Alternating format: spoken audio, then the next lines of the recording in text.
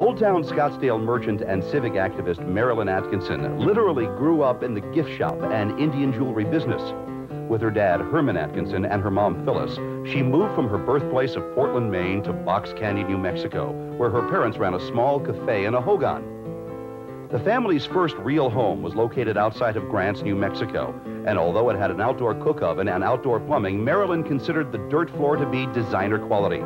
The Atkinsons are considered one of the pioneer Route 66 families. We had Route 66 at our front door, the railroad tracks in the back, and a fabulous view of the mesa beyond, Marilynn recalls.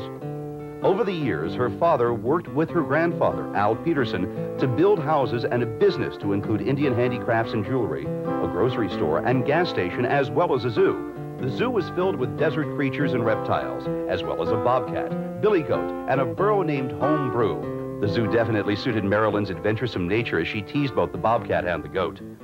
With Annie Oakley as her heroine, Marilynn played cowboys and cowgirls with her brother Pete and cousins. And as Annie, who had grit and could handle anything that came her way, the cowgirls always triumphed over the bad guys. In learning to be salesmen, Marilynn and Pete would also set up their own store just outside their parents' view and sell borrowed merchandise at a lower rate until caught in the act. Marilynn later discovered a more profitable way to earn spending money was to give tours and lectures on the reptiles. At the end of each tour, she was given a nice tip. In 1954, the Atkinsons relocated to Arizona and opened Atkinson's Indian Trading Post in downtown Phoenix.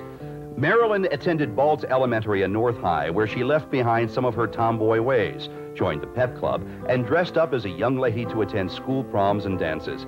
After high school, she attended ASU, taking business and architecture classes before marrying and becoming the mother of 3. Marilynn is proud of her children. Son Derek is an attorney in Northern California. Deanna resides in Southern California, and Dawn works in the family business, Herman Atkinson's Trading Post, which has been located in Old Town Scottsdale for 25 years. Over the years, I found Old Town to be a wonderful area with the same small-town atmosphere, Marilynn says. Dad became president of the Old Town Merchants Association, and I would help with various projects. By helping Dad, I found myself in the midst of taking on more projects. In time, she became the first elected woman president of the Old Town Merchants Association, and to date, the only father-daughter team to have served in that capacity. Even as a busy career woman and a single mom, she managed to squeeze in some advertising and marketing classes at Scottsdale Community College. She also has studied painting and crafting, enjoys gardening and sewing, and does her own home repairs. This Martha Stewart, however, does not hire out. Nor does Marilynn take for granted the sense of history in Old Town Scottsdale. She works to preserve it. Old Town is a place to love, and it brings out the pioneer feeling, she remarks. Over the years, I have raised more feathers than just about any hen in the barnyard, because once a city's history and its roots are gone, that's it. There's no going back. Sadly, it simply disappears.